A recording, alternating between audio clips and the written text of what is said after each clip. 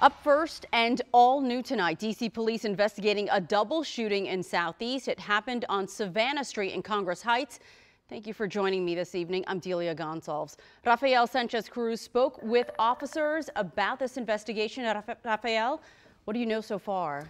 Delia, well, D.C. police say that they found two adult males. One was conscious and breathing. The other was not. They have yet to rule this a homicide. D.C. police put out the tweet just after 6:20 p.m. about the shooting at the intersection of Congress Street and Savannah Street. Neighbors in the southeast told us that they initially thought it was fireworks because of the amount of gunshots they heard. For hours, detectives and forensic teams were on the scene of a parking lot in this residential area looking through the evidence.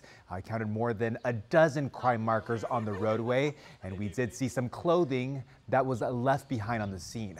As of now, D.C. police has not given any details about a potential suspect or suspects or a motive in this case. A family was on the scene trying to determine if one of the victims was one of their loved ones. We even went through the footage we're showing you now to help them try and get some answers, but the identities of those two men found this afternoon have yet to be released. Delia, this afternoon, we heard what we think were gunshots nearby, and residents expressed their frustration about the gun violence in the city. One woman saying that she'd returned from a peace rally just to find another crime scene in her neighborhood.